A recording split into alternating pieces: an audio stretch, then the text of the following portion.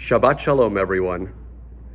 A couple of years ago, I had the opportunity to officiate at the wedding of two of my dear friends.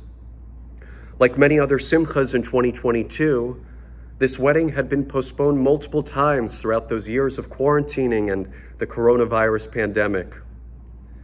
It just so happens that the Torah portion from their wedding week was this week's Parsha, Beha'alotecha.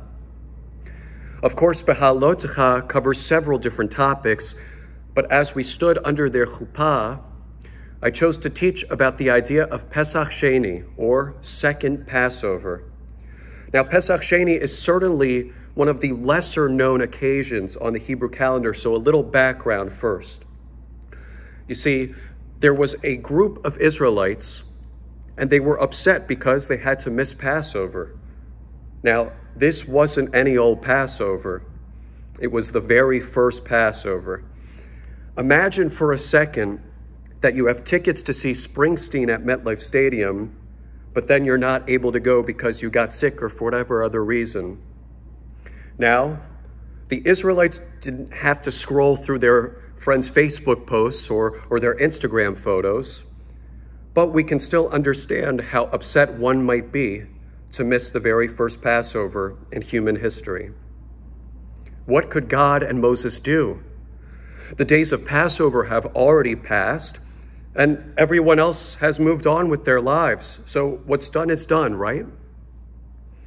Well, God and Moses came up with an answer. From now on, all those who miss the opportunity to observe Passover will have a Pesach Sheni, exactly 1 month later, to observe the holiday exactly the same way. There are two lessons one can glean from Pesach Sheni that I'd like to highlight. First, it most directly reminds us of the importance of inclusion, both in our communities and in our personal lives. I was once taught by a colleague who was taught by their teacher the following adage: always find a way to say yes. Everyone should be afforded the same opportunities, even if we have to get a little creative and twist the way we think. And second, we can connect Pesach Sheni to one of Judaism's core principles, tshuva, or repentance.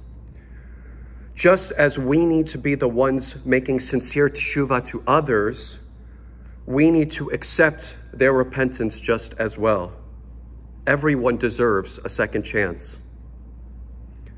After many date changes filled with tremendous uncertainty, those friends of mine were at long last able to have the wedding they had always dreamed of. And God gave that group of Israelites the Passover experience they had been looking forward to, the experience that they deserved. As we head into this Shabbat, let us continue to build a world of finding ways to be inclusive and ways to say yes, and a world of giving one another that crucial second chance. Shabbat Shalom.